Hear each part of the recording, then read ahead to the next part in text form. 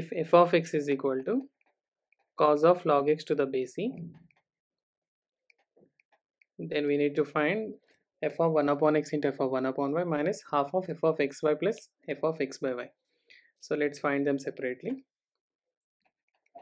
F of 1 upon x is equal to cos of log of 1 upon x to the base e, and we know that log a by b is equal to log a minus log b,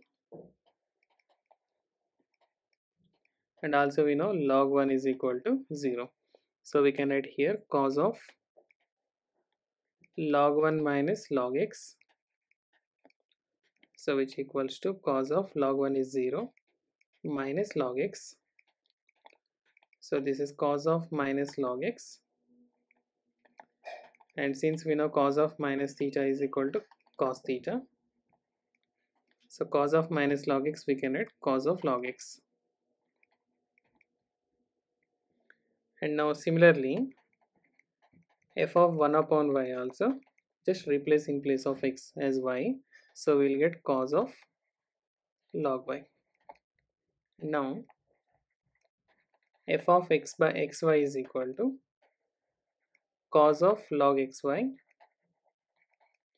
and we know the property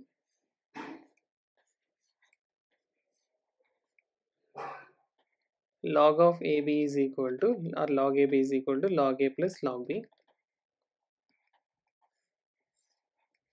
So cos of log of xy we can write it as cos of log x plus log y,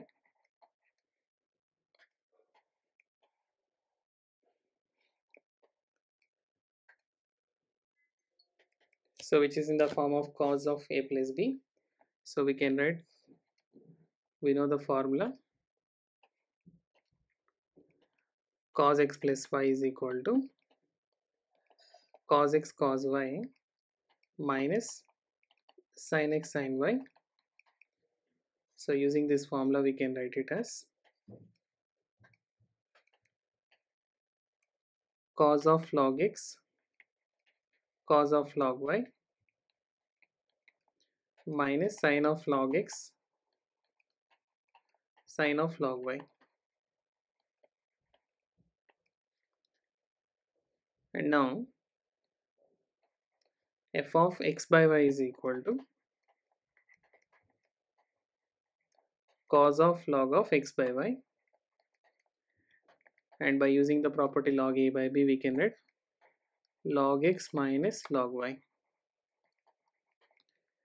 which is equal to, and it is in the form of cos x minus y. So let's write the property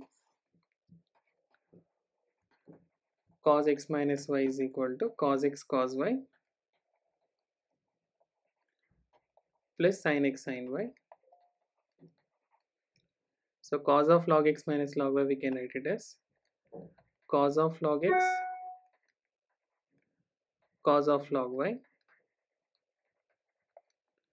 plus sin of log x sin of log y.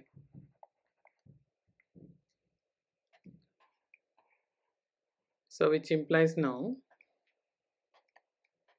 f of xy plus f of x by y, by adding these both 1 and 2. So cos of log x cos of log y, and here cos of log x cos of log y, will get 2 times cos of log x cos of log y, and here minus sin of log x, and here plus sin of log x sin of log y will get cancelled. So we'll get this is 2, or 1 by 2 times of f of xy plus f of x by y is equal to cos of log x into cos of log y.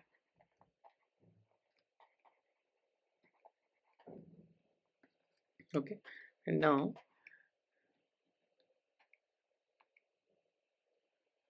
see in our question f of 1 upon x into f of 1 upon y minus f half of that, f of 1 upon x is cos of log x and f of 1 upon y is cos of log y. So we can write it as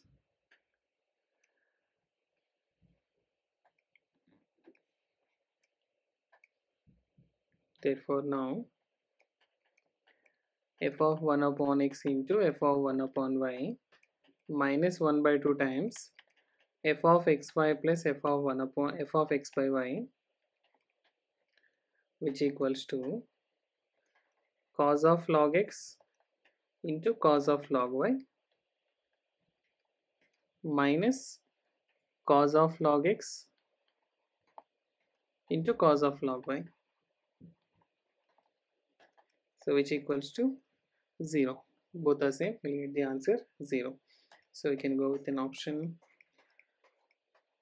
So here the 4 options in which it's not given any option, so the answer is equal to 0 is the answer.